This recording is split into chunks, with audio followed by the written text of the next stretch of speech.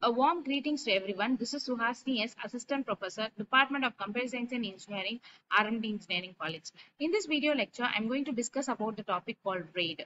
So RAID, what is the? We have an expansion of RAID also.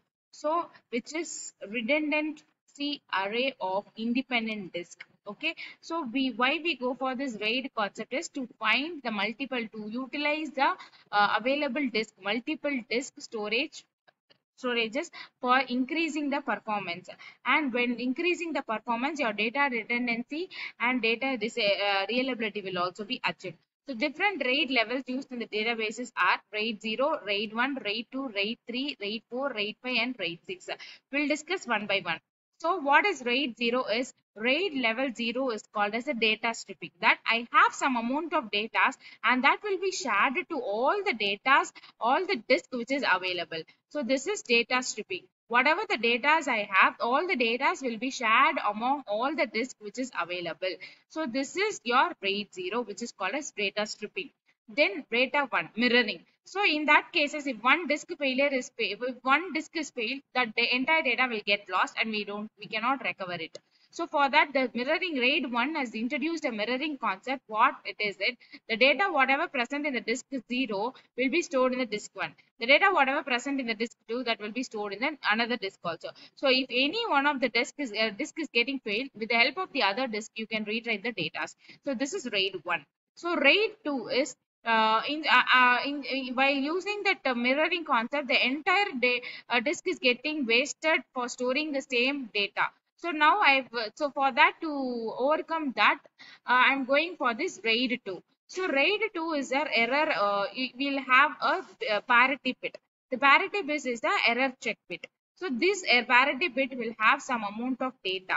Okay, that data will be based on that parity bit. I can retrieve the data. Some amount of information will be stored in the parity bit in the data world. Okay, so here from that I can retrieve the data. So I have disk 0, disk 1, disk 2. For disk 0, I have a disk 3 which stores the parity value of that data. And for disk 1 data, I have a disk 4 which has the parity bits. So for disk 2, we have a disk 5. So similarly, based on the parity bits, I can retrieve the data here.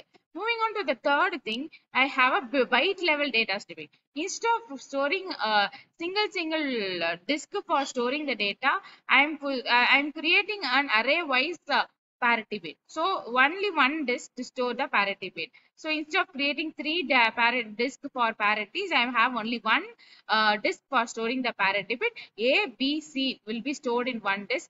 C, D, E, F D, E, F will be stored in one disk.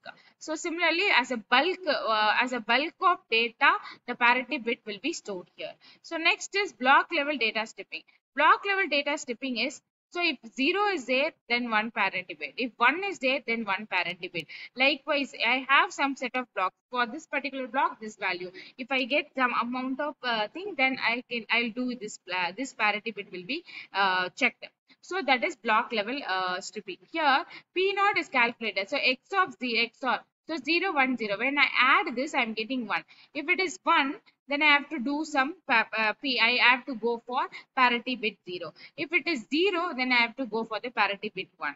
So similarly, we'll be checking the conditions based on the your sum of the values. If it is if you are going to add it and then what value 1 or 0, based on that you will go for the parity bits here.